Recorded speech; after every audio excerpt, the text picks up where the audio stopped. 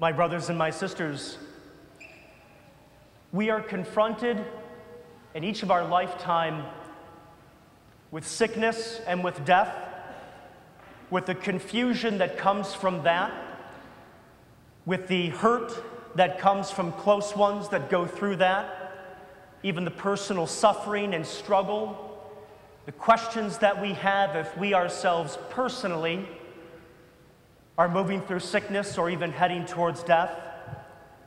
And it leaves us always feeling as if we can be lacking, as if we are a bit incomplete, as if we are poor. And today is a very specific message, and the first message particularly that come to us in the readings is that God knows, approaches, wants to touch, wants to heal, wants to be our understanding, wants to be able to help us rise from anything that we have in front of us.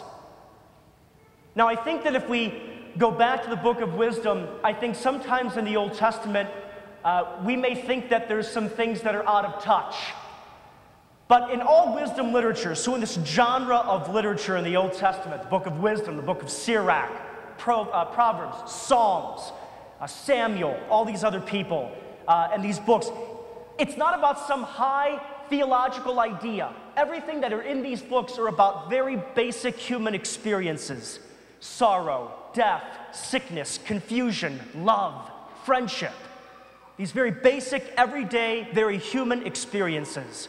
And in the first reading, the writer even says, God has made creation to be good for us, has made creation good. And it wipes out the question of whether God is the God of creation or if creation has power over God. For example, when I was in the seminary, I was assigned to a parish on the west side of Cleveland. And there was a wonderful married couple I had gotten to know, whose names were Ed and Marilyn. And Marilyn struggled with several years with a cancer that had begun to grow and had gotten out of control of what her doctors could do for her. The parish prayed, the pastor called together people to pray for Marilyn. She was anointed. She goes in for one of her checkups every 2 months. And at that very time, with the results, the doctor said to her, I can't find anything. I can't find anything. And I can't explain this. I can't find anything. I don't know what's happened. All of your scans for the last couple years have shown that there has been cancer inside of you. It's been worsening. I can't find anything. Now, that was a great moment of joy for the parish. And Marilyn was very grateful. In fact, Ed told me that story shortly after it happened. And he cried tears of joy, tears of gratitude. I think for us, we see the patterns within our life and the frequency where we do have some suffering. We don't have the control that we would like to have. And we wonder if God is there, if God knows, if God just allows creation to have its way with us. God is the God of creation.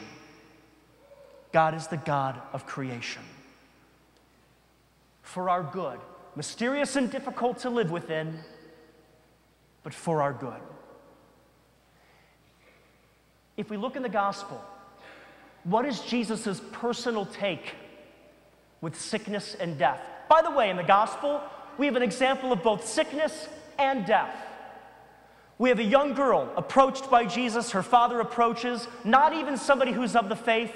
She is close to death. Come lay your hands on her, please heal her. He trusts that he will do that he can meet death or close to death with some kind of healing power. And Mark, for some reason, then builds this other shorter story of the woman who is bleeding, hemorrhaging. A moment of sickness. By the way, both women, which for us show his attentiveness to all people of society. And what's interesting, and Mark, we believe, does this intentionally, he begins the story of death, and then he interrupts that story using in Scripture what we call a sandwich technique. And he brings this story in between of this woman hemorrhaging, and he does not ignore her. He does not ignore, he doesn't have to save time to go to Jairus' daughter. He is in control of all things. He approaches and says that he will go visit the daughter. He is met by the woman who is bleeding, who just reaches out and touches him, this other moment of touch. And he is pleased and says, "Your faith has healed you." And then he goes and he offers life to Jairus' daughter, who they had believed was already dead. It is interesting that they ridiculed him when they thought that she was still dead, even though he said she was alive. It is very interesting how Jesus, who always promotes life, gets ridiculed for promoting life. Sometimes interesting how, as a church, we get the same thing. A very unique part of the story, and actually a friend of mine was pointing this out to me. What is unique about the young girl, the daughter of Jairus, and what's unique about the woman who had been bleeding, suffering? The number 12 comes to mind. So the young girl is 12. Why is that important? At that age and in that society, she was becoming ready to get married within a few years.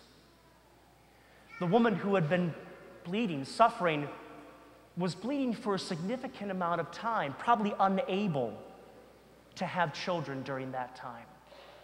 And there's this whole sense of the inability to have life or to bear life that is in the lives of these two women. And here's where I think our sense of Jesus' healing can fall short. If we believe that Jesus does want to heal us, wants to forgive, wants to give us mercy, wants to restore us, all that is great, it's true, we believe it. But if we also believe that Jesus wants to restore us because he believes that goodness will come from us in the future, I think that's the other half of Jesus' healing. Not only does he want to restore us, and yes, there are mysterious moments when he does not,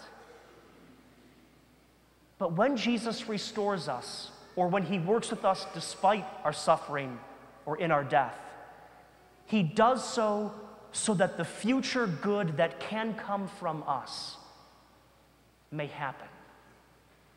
I think it'd be fair to say that Jairus' daughter went on to live a life afterwards. I think it'd be fair to conclude that the woman who was healed went on to live a life afterwards, both of which neither would have had without Jesus' touch. Marilyn went on to live for a number of years after, sharing life with Ed that she had not had before. Jesus' healing allows future good and future growth and fruit to come from us. He wants that to happen. That brings us to an interesting question. Within our lives, and I'd like for us to think specifically of the lifelong commitments we have made. Think of our marriages. Think how some of us have made commitments to society, to friends, to family.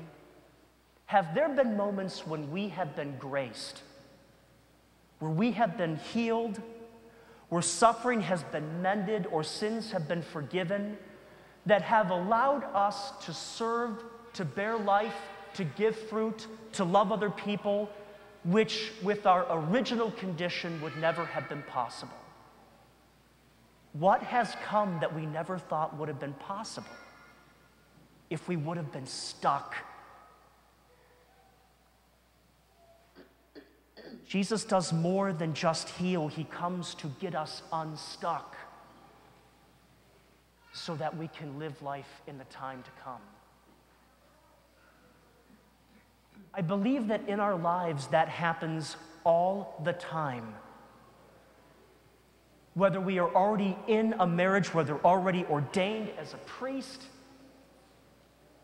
whether we're thinking of living religious life, and if we think about these things, if we think about marriage, and there's so many young people here, this is good for our young people to think about.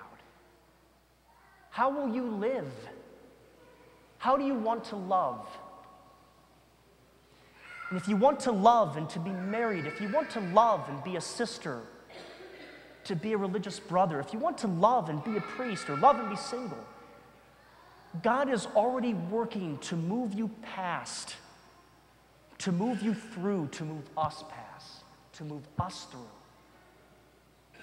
the moments that we may otherwise suffer with questions, that we may get stuck in sin, sorrow, difficulty.